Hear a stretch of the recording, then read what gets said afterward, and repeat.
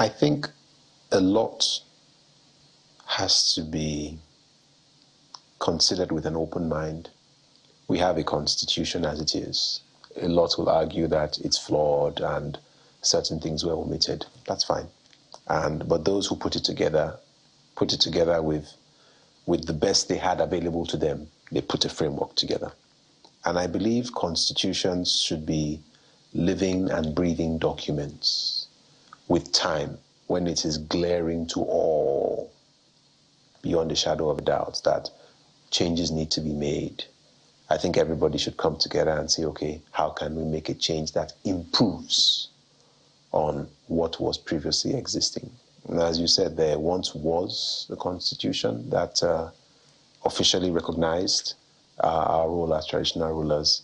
And I think it is gradually going back in that direction. It's being considered, and I would encourage that it should be, because we are only here for the benefit, for the betterment, for the improvement of this nation, nothing more.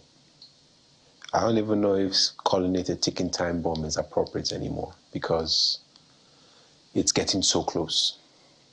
What is the unemployment rate right now? 30-something%. Yeah. And we have a very young population. These young men and women have energy and they have time. And if they are not using their energy and time in a productive direction, then you can be sure it's going to be in a counterproductive direction. It's just simple logic. And so,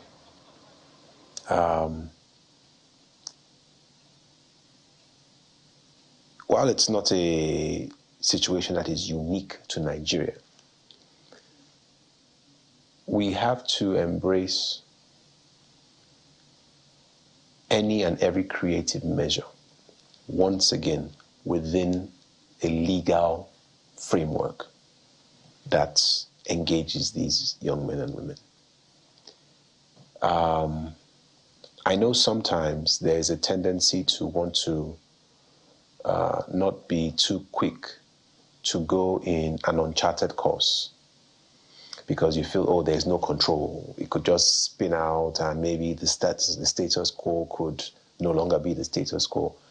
But these things should be guided. There should be real guards, because if we just say, oh, because we have no idea, we can't just do that, God forbid, another few years could pass. It could become 40%.